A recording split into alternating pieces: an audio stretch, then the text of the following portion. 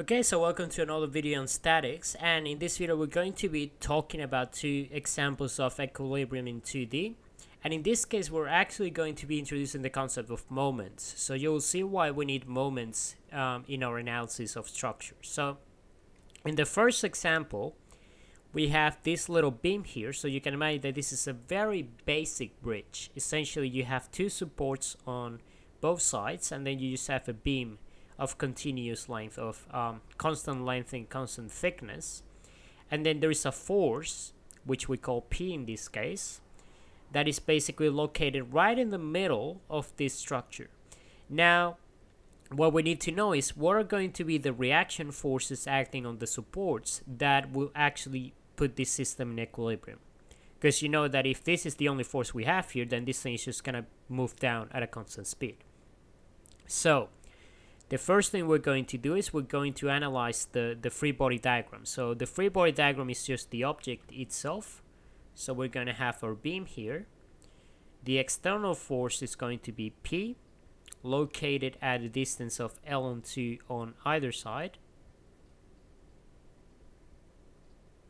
And then we're going to have reaction forces, because remember that by Newton's third law, we know that the force, we're going to have reaction forces, because for every action there's an equal opposite reaction. In this case the supports will exert forces against the beam.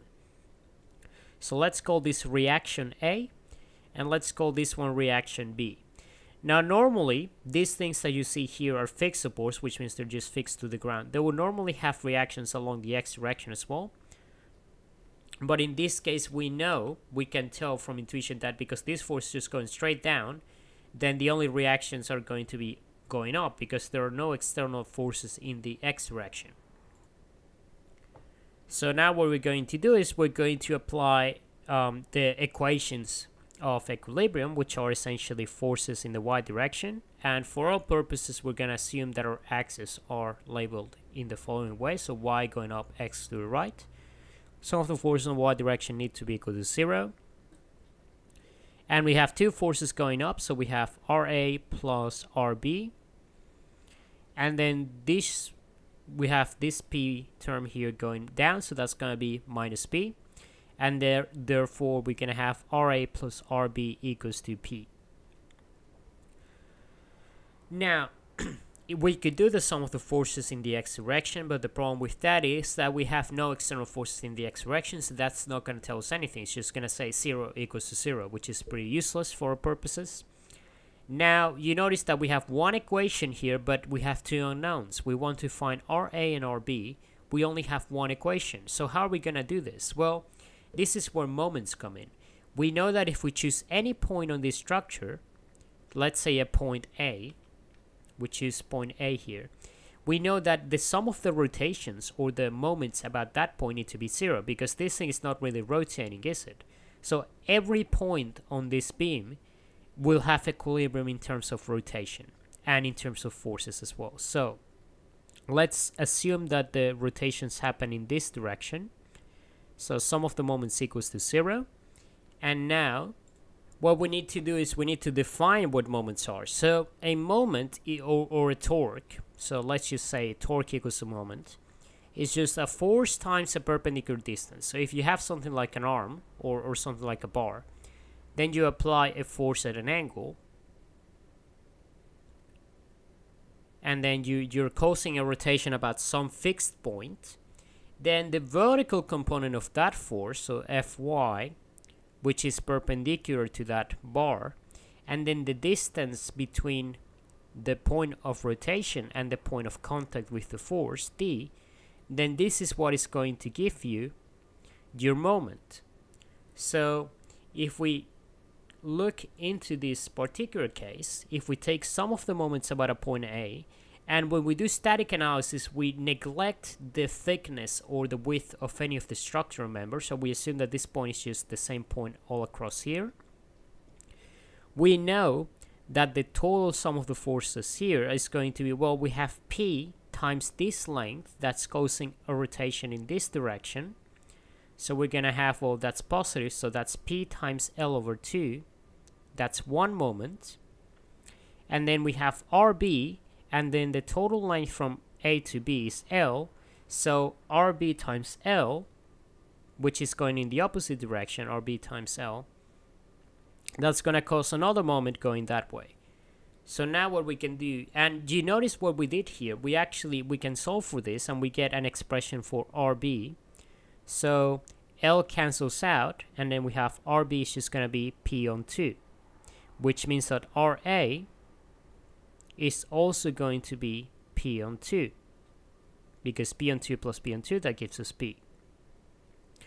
We notice what we did here. By grabbing some of the moments about A, we neglected the effect of RA, because the distance from point A to RA is just 0. There's no perpendicular distance here because the force is acting exactly at that point. So by taking some of the moments there, we eliminated this force, which allowed us to solve for the other one and then solve for both using the other equation.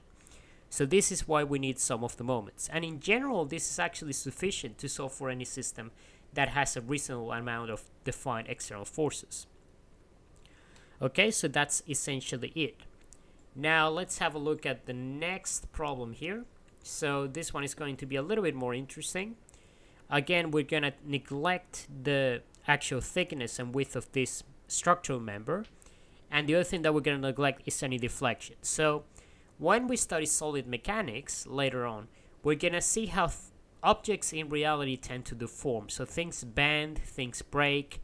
So in statics, we usually just assume they're rigid. So that means that they do not deform or in any way. So they just retain the same shape. So that's what allows us to do this very basic analysis using forces. But it works for most purposes. And when we're designing structures, this is where we start off at. And deformation just naturally comes in afterwards. Okay, so we're going to have, let's call this point A. What we want to do is we know we're always going to have reaction forces acting at some support. So in this case, this would be a wall. So we can say some of the forces in the y direction for the whole structure need to add up to 0. But wait, do we know what the forces are? Well, we need to draw the free body diagram. So let me just draw it here on the side. We're going to have this member here. We have some force acting at this point F. Then we have some angle theta.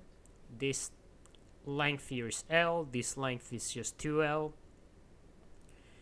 And now we're going to have two reaction forces. This is a fixed support, which means that we have reaction forces and also reaction moments, as we'll see. So I am going to assume, it doesn't matter which direction we assume the reaction force to be in, because the sign of the final answer will tell us what the correct answer is. So let's say reaction at AX and reaction at AY. And we know, because this is a fixed support, we're usually just going to have a moment reaction. And I'm going to assume that the bending moment reaction at A is going to be going in this direction. So let's have a crack at this. Let's start off with the sum of the forces in the y direction. And basically we're going to write the following. We have the reaction force at A going upwards.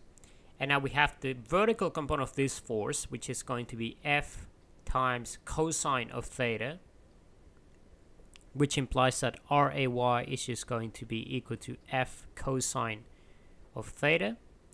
Now if we do the sum of the forces in the x direction, that's also going to be 0, and then we're going to have this force, RAX, minus the horizontal component of this force, which is going to be F sine of theta, and this implies that RAX is equal to F sine of theta.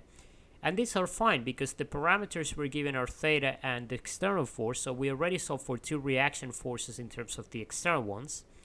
Now we need to find out what this bending moment is, because we know this is going to cause a rotation here. So how do we do that? Well, let's say sum of the moments about the point A, and I'm doing it like this because we know there's a bending moment reaction at point A, but this is the sum of all moments about the point A, so it's a little bit different. And let's assume that this is the positive direction. So first of all, well, we know that this moment is going to be included because moments essentially act at every point. So we're going to have moment A, that's the one we need to solve for. And now we have a very intriguing case here. We could actually draw a line that goes like this and then take the perpendicular component of that, but a much easier way, and usually it's more accurate to do it this way, is to break this down into two moments, one that is caused by the perpendicular distance between this point and the vertical component of the force, so this force here, and then one that is caused basically by this horizontal component and this distance. So let's break that down. If we take the distance here, that's distance L here, times the horizontal component of this force, so minus L times F sine theta, that's the horizontal component. So this is distance times force, that gives us the moment. And now we have the vertical component going down, which is F cosine of theta, times 2L. So we're going to have minus 2L F cosine of theta.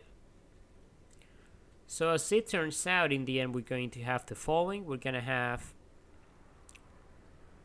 L times F times sine theta plus 2 cosine of theta equals to MA.